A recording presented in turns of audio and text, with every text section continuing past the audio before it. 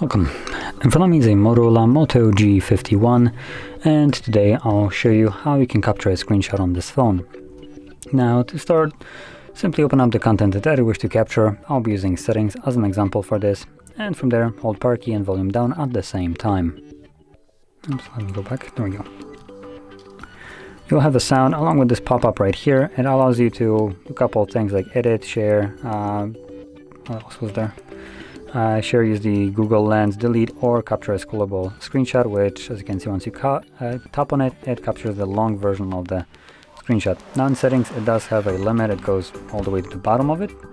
But if you would do this, for instance, app like Instagram, it would just continuously scroll down till, well, you decide to stop it. Anyway, both of those screenshots that I've created can be found in the photo application.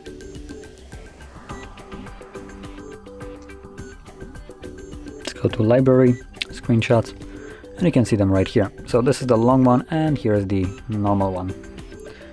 So that is how you'd capture a screenshot, and if you found this very helpful, don't forget to hit like, subscribe, and thanks for watching.